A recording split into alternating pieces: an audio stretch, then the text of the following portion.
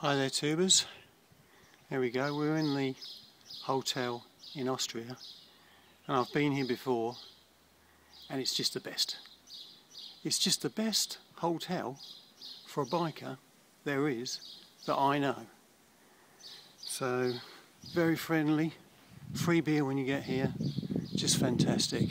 It's a little village in Malta in Austria.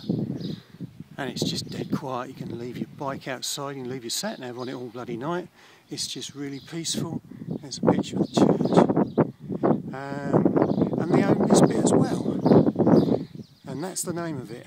Hope you can see it. Get it booked up and come here. It's fantastic. I'm just going to show you where the bikes are kept. Come and walk with me. It's a bit of a job to get it down here. As you can see that slope.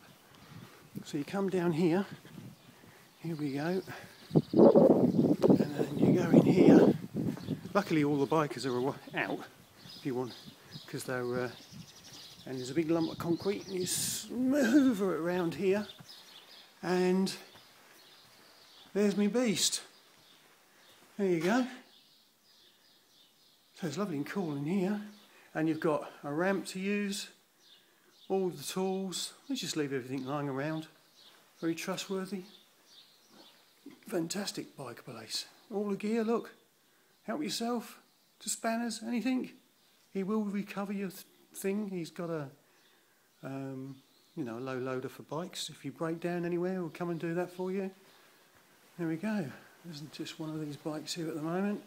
All the rest of them apparently are out. I think there's about 20 bikers here today. So, there we go. It's lovely and hot again. Awesome coming over the, coming to Austria. It's a bit of a laugh really. It's flat, flat, flat, flat, flat. And then there's a whole wall of mountain range. You know you're coming into it. Just suddenly, there they are, right in front of you. That was cool. I didn't take a video of it, sorry. I just wanted to get here. But we're here. Bike's looking a little bit worse for wear. Oh, it's getting really grubby now. Yuck.